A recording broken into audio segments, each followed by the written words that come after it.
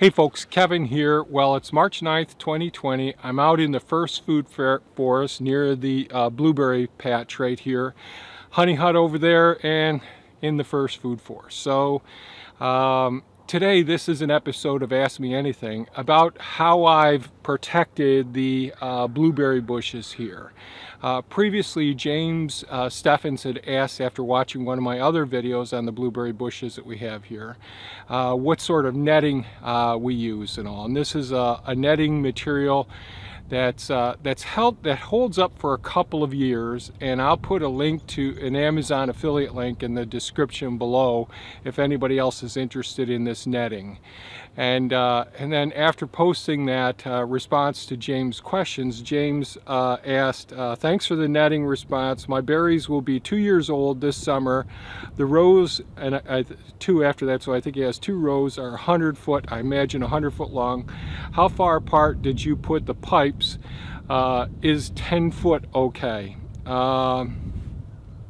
Just close this. So it really depends. Everyone's situation is fairly unique. I'll share with you my experiences as of this phase of development. Now I'm growing other blueberry bushes. They'll be 1 year old this season, and they're doing fairly well.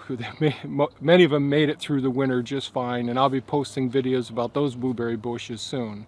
But my plans are to have a U-pick blueberry patch in a different part of the property. These ones I put in here as part of this food forest to have more diversity here.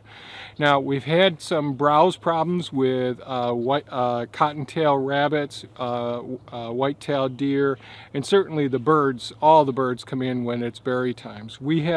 This is a wildlife sanctuary here, our property is. We have 3 different food forests so far. I'm getting ready to start a 4th food forest.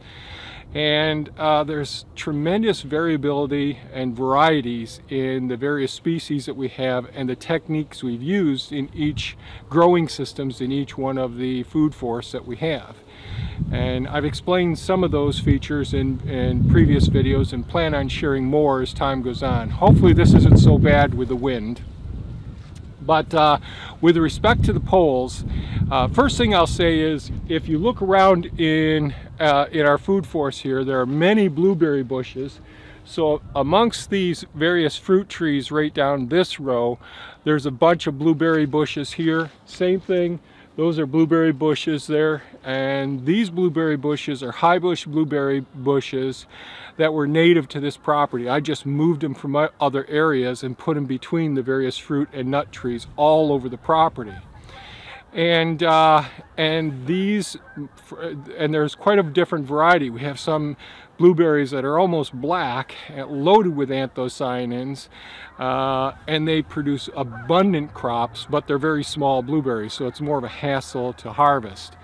So those blueberry bushes get 7.5 feet high. I'm 6'2", and I can't reach the top of some of these blueberry bushes. Now again, I don't spend a lot of time pruning those, and I need to spend more time pruning them to keep them cut back some.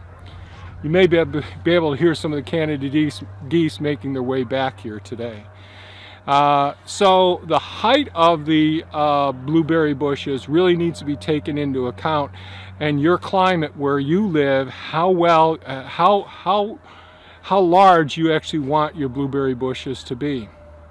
When I planted this row of blueberry bushes, I planted them 42 inches apart, 42 inches on center, and these pipes that I'm using are galvanized, half-inch galvanized conduit that I bend to make.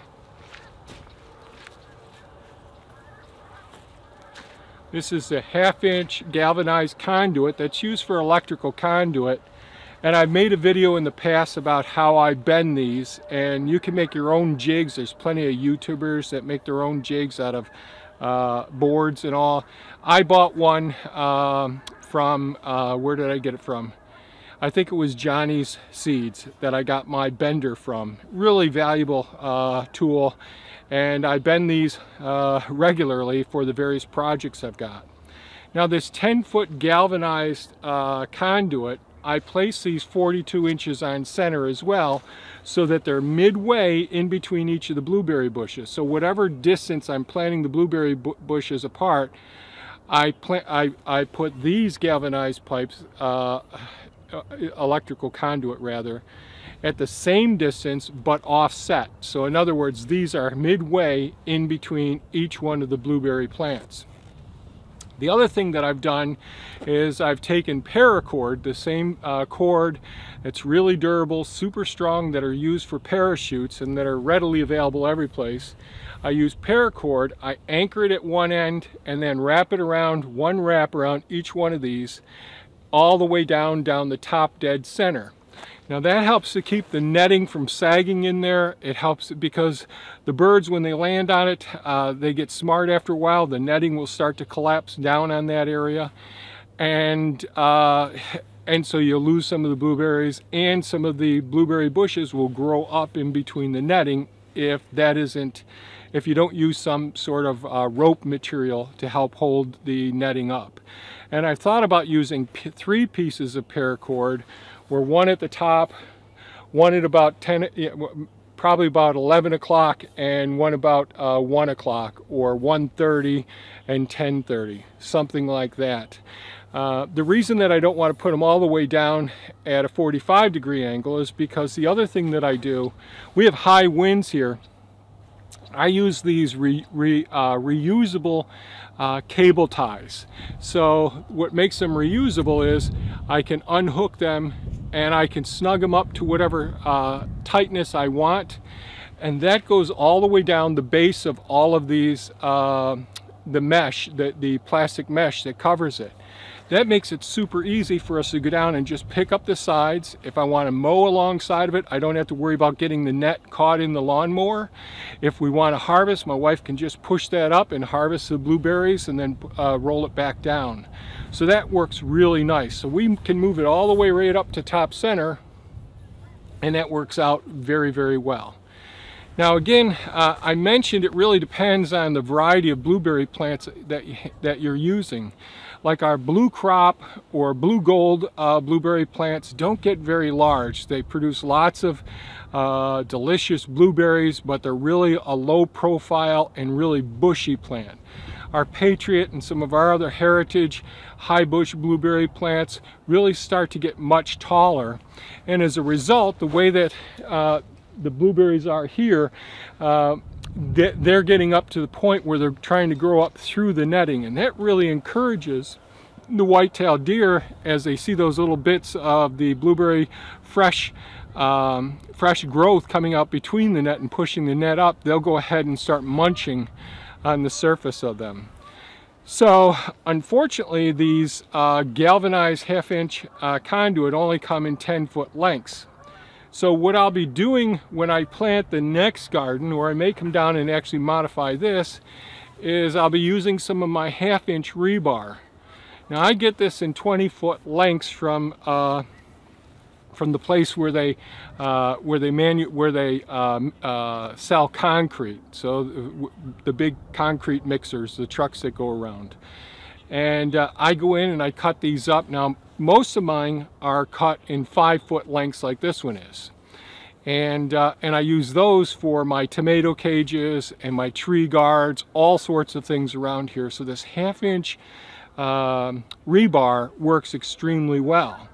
One of the things that's so good about this 1/2-inch rebar, and this is a small piece of the galvanized conduit, this is 1/2-inch galvanized conduit, is that just barely fits right over the surface of the 1/2-inch rebar.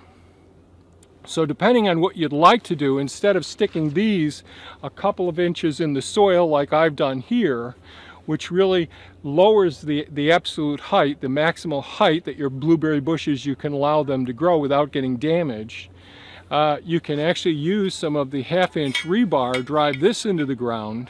Now we're using weed mat here to help control the weeds, so we don't have to bother with all the management of the blueberry plants during the summer months.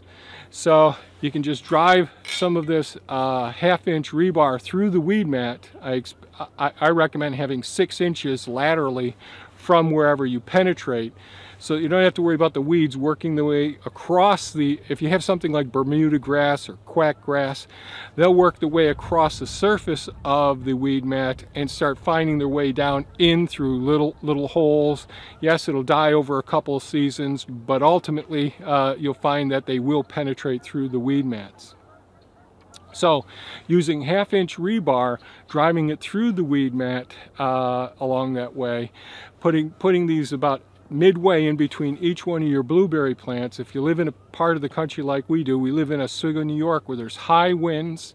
We have to keep that netting from blowing away. Heavy snowfall during the winter months if you don't want to pull it up during the winter months. But if you have white-tailed deer and rabbits getting into the area, they'll get into your blueberry plants if you aren't careful. And so cutting these whatever length you want. So if you made these 3 foot, cut these, each one of these 3 foot long or 2.5 foot long, drive them in 6 inches.